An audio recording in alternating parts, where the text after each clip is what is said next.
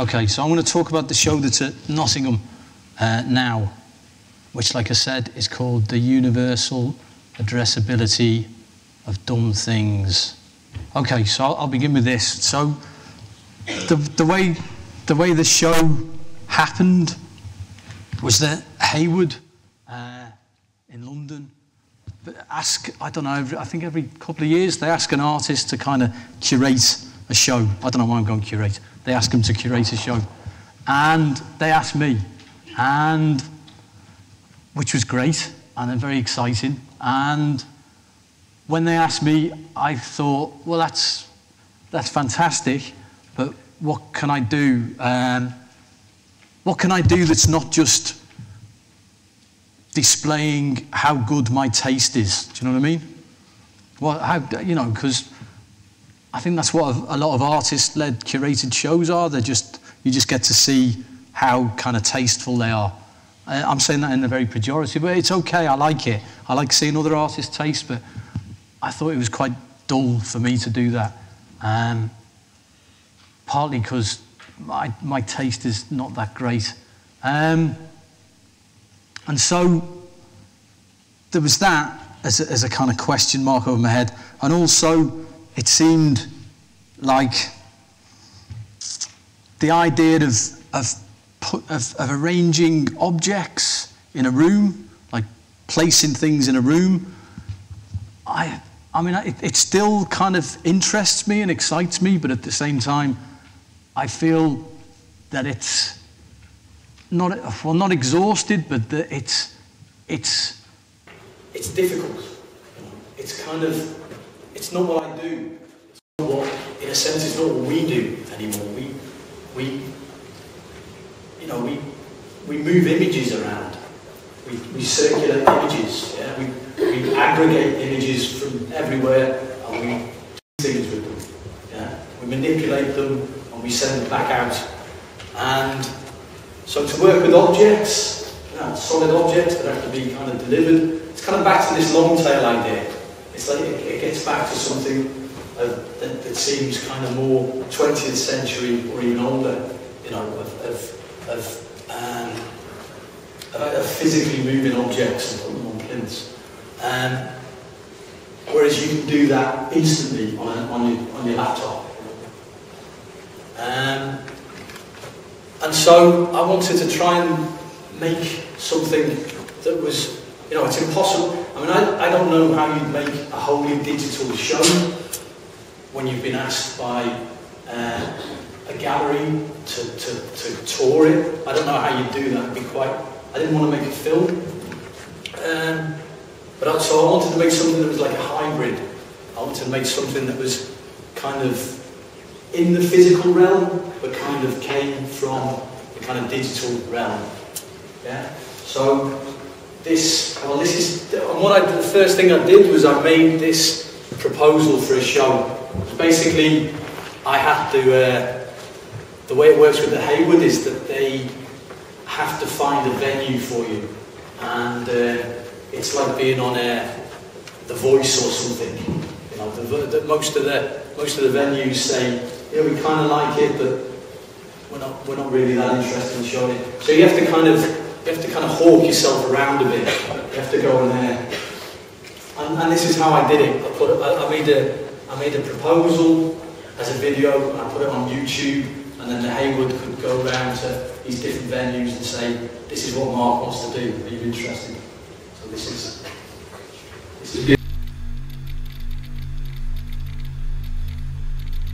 This is a proposal for a show, a curated show that I've been invited to put together, that is going to happen, but at the moment is just here.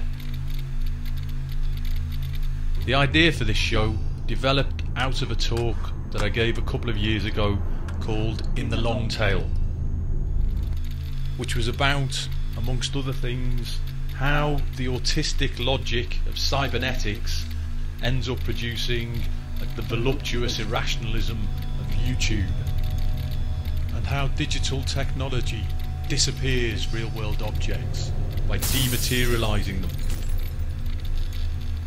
dispossesses them of their shadows, if you like. I've been asked to curate an exhibition, and curating is basically moving things around in a room, which is about as far as you can get from the boundless, weightless long tail. So, to create this show, I'm looking then for what's called a thin place. A place where the boundary between the actual and virtual worlds is especially thin. André Breton, back in 1924, proposed the fabrication of certain objects which are approached only in dreams. These dream or phantom objects were to be put into circulation to collide on a daily basis with real world entities.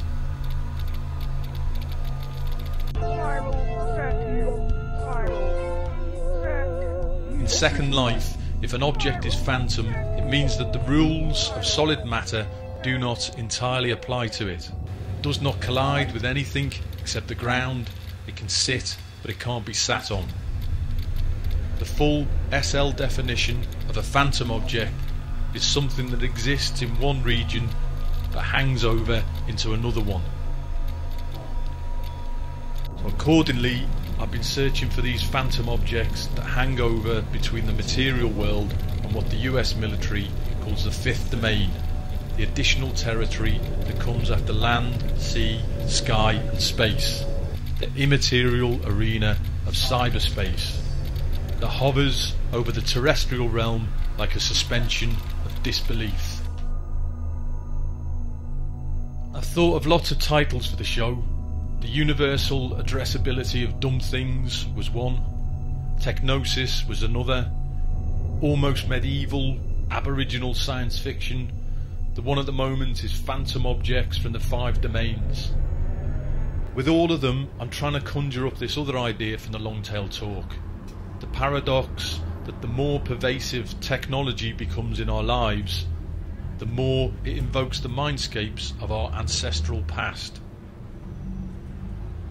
It's then I begin to realise that the tail is actually unfathomably long, that it reaches back through geological amounts of time, that it circles round and back to an archaic state of being, an aboriginal world of primal pleasures, full of voices, a landscape where even the rocks and the stones have names. You know, I was talking about the re-enchantment of the world. That was proposal for the show, and like I say, I posted that up on YouTube. I mean, I'll get onto the show a bit. There's some I like this. You know, there's two things in that I want to point out. One is that I keep using my own work over and over again. I like that idea. The sound systems in the show in Nottingham, the long tails in that. I like using my work again and again. And the other thing is I like the idea of anything that I do, anything I do in the kind of art world is a kind of work in itself. Yeah. So rather than a proposal being just a written proposal, it becomes a piece of work. And you know, that should extend to like this lecture. But I don't know if I'm selling myself well enough to call this a lecture. But you know, all things that I do I feel should be the same. They should be equal. And I like that idea. I'm trying to do more of that. So that was proposal for the show, and these are the kind of mock-ups that I did originally. And I don't know if you've been to see the show, but they're not that different. And well, that one is. Yeah, see that's the real one in Liverpool. And that's the image, the Photoshop. And I like that. I wanted, you know, essentially I wanted to make these booths that you go, because this is a kind of booth, and I wanted these booths to be to be images. You know, I wanted them to have objects in them, but I wanted you to view them as an image, and I wanted that image to look like a collage. You know, I wanted the place where it came from, where I made it originally, i.e. in Photoshop, to still be there in some way, and that it just looked like a kind of 3D Tumblr. That's kind of what I was after with this show, is to look like an aggregation of kind of images that I just put together. And there was something I said in that little long tail clip. I don't know if it came across, but I mean the idea of the show for me originally was to try and, I don't know, it's an idea of the more ubiquitous, the more technology we use, the more advanced technology becomes, the more it can kind of conjure up images out of nowhere, and it can create sounds that are kind of everywhere. You get this weird paradox where it kind of takes us, you know, mentally, it kind of boomerangs us back to a kind of more, to a more kind of prehistoric time of animism. You know, the idea that all the things in the world, all the objects in the world, all the trees, the rocks, the stones, frogs, foxes, the sky, wind, you know, they all have a spirit that resides within them, and that you can communicate with them.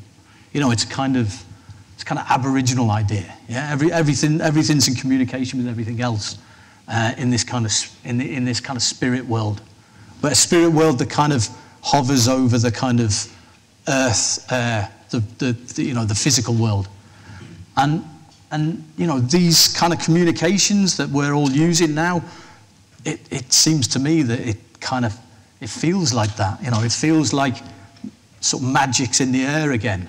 That I don't know. Maybe for you, if you're younger than me, it doesn't seem as kind of it doesn't seem as mind blowing. But you know, when I go on, you know, I sit at this all day, and I see a reference to a book, or I think of a book, and I go, oh yeah, and I order it, and the next day, you know, I order it on Amazon. The next day, it's there, and it seems like, and any image, you know, I want an image of anything, I just search for it, and it's there.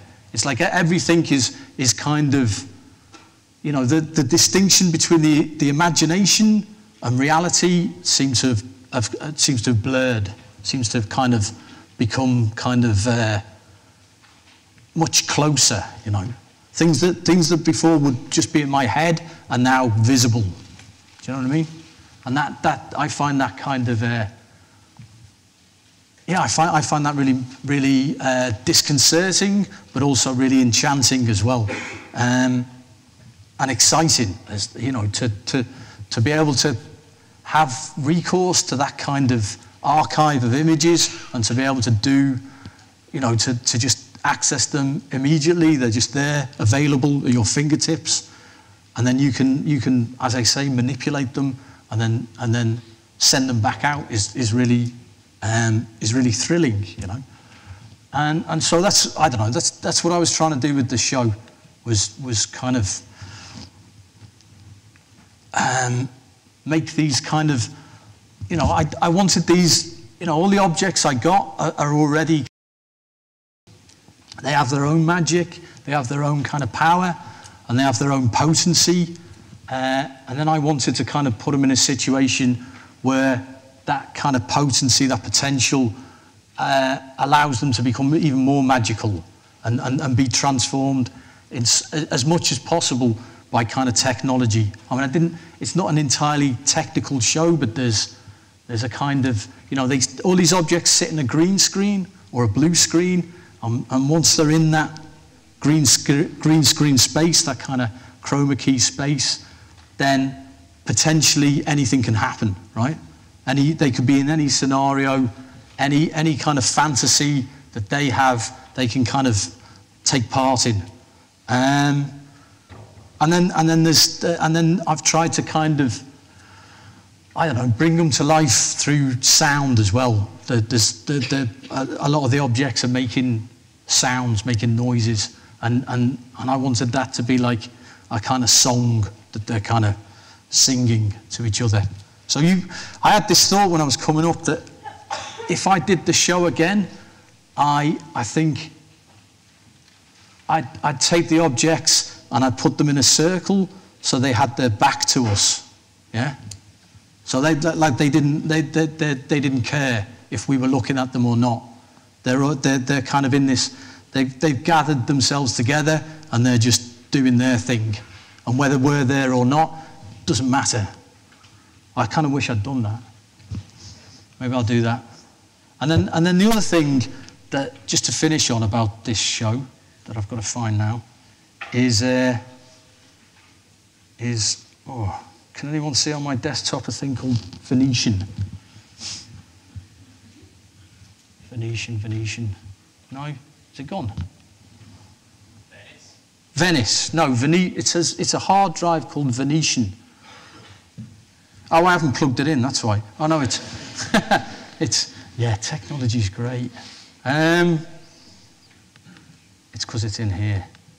Okay, so the other thing, I mean, I was trying to refer to this idea of kind of using my own work and kind of reusing it, and I like this idea of things just continuing indefinitely, and they just get kind of amalgamated into this mush of things that I'm making. And one of the ideas that one of the reasons to make the show was that I could get these objects that are very precious, you know, and some of them extremely rare, and otherwise I could not get my hands on. One of the reasons to make it was that I could then record them. I could extract all the information that I wanted from these things. You know, I could film them. I can photograph them. I can scan them with a 3D scanner. I can do all these things, and I'll show you. I'll show you what I mean. So this is 3D scans of some of the objects in the show.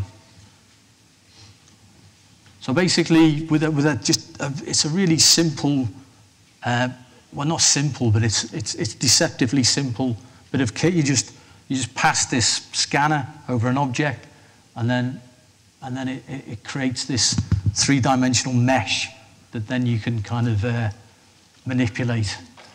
And then once I've got that, I can do all sorts of things with it. There's this other thing, you can do this with Connect. Is that on this? No, that's not that interesting. There's another one. Oh, this one I like. These are just tests at the moment. So this object in the show, it's called a boli, and it's a kind of African fetish, and then I get to virtually, that's my hand, having a stroke of its rump, which, you know, feels good. You know, the more I do these, I mean, I don't want to. I kind of amplify my own perversity sometimes. It's not. I'm a pervert. I'm just. You know, there's a fetishistic aspect of me that wants to touch things. So, yeah, I'm not a pervert. I just like to touch things. I want to touch things in the world, not so much, but when things are on screen, then I kind of want to get my fingers on them in this kind of impossible way. I want to be able to, you know, I want to be able to sink into that space and palpitate, is that the word? You know, no one's going to help me out with that. Manipulate them. Palpate? This is another one. this looks better.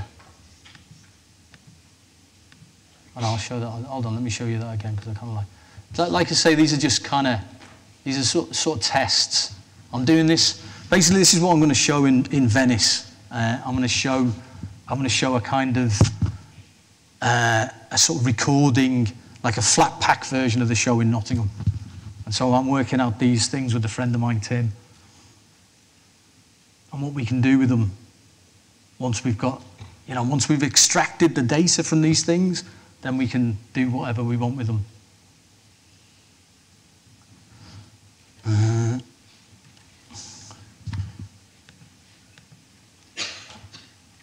that one. Oh, this is quite a bizarre one. This is, we haven't done too much with this, but so this is Connect that you get for Microsoft. There's a hack that you can get for it that allows you to use it as a 3D scanner, and so that's what we did. That's what we did in that room, and then we actually 3D scanned with this other scanner this object. So that's a superimposition of the two scans put together. So that it's kind of there and not there, if you know what I mean. Which I find, it's like it's almost like with this stuff, it's almost like going back to like early cinema and that idea of like, trains are threatening. People used to duck from a train heading to the screen. It's kind of, you can't, the reality of them, the kind of, phenomenological reality of looking at these things for me feels very confusing. I sort of, I don't know what's what. It's kind of, it's like this. This is a good one. Because the Minotaur is this kind of symbol of kind of the unnatural, and it's the symbol of kind of. It was made. Shall I tell you the intro? All right, the Minotaur story is quite good. So the Minotaur is the wife of Minos, I think. The wife of Minos in mythology was attracted to a bull, this beautiful white bull that was sent by the gods, and the wife was attracted to this bull, and so she asked Daedalus, like Daedalus and Icarus, who was known as the kind of great. He's like the father of engineering, Daedalus. He's like he's kind of known as the great artificer, and she asked him to make her a cow costume, so she could trick the bull into copulating with her. And the bull did. She was in this cow costume inside this machine. The bull comes and inseminates her, and she gave birth to the Minotaur. And so the Minotaur in myth is this creation of kind of the human and the non-human. It's kind of it comes out this kind of mechanical, unnatural process. And that's what this is for me. There's something unnatural about this. There's something, it's like the appearance of something working against nature, if you know what I mean. Maybe no one else feels like that, but I do. It's disturbing. There's a video I just showed a bit of it in the proposal for a show by Wendy Vainity. Does anyone know Wendy Vainity's videos? They're great. They're on YouTube. And there's a bit, I want to show it to you actually, instead of just talking, and then I'm going to stop. Oh no, it's too late, it's gone. Anyway, there's a bit where this cat thing kind of interfaces with this glass bottle, and it's like physics is just destroyed in that moment. It's just this it's just this very unnatural act that I find really physically sort of repulsive and disturbing. And that's what I want out of these things. So that's a Connect scan of some of the stuff. Another one. It's a bit boring. Oh, this is a good one. This is a kind of scan of Felix collapsing.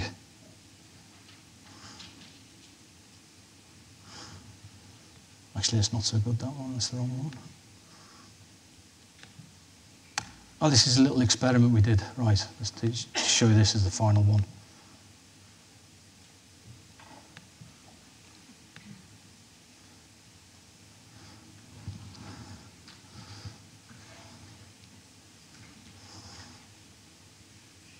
Just, you know, that you can make the things become like matter, become, you know, when I look at that, I mean, it's a rough workout, but there's something like that thing becoming like, you know, it's becoming like some kind of horrible, disgusting substance, you know, and I feel it. I feel that kind of disgust as that thing inflates itself and becomes kind of this horrible parody of itself. How do I put where's that lights gone? Put the lights back on. Okay. I think that's it, really. I think I've kind of exhausted myself. Yeah. I mean, I'd love...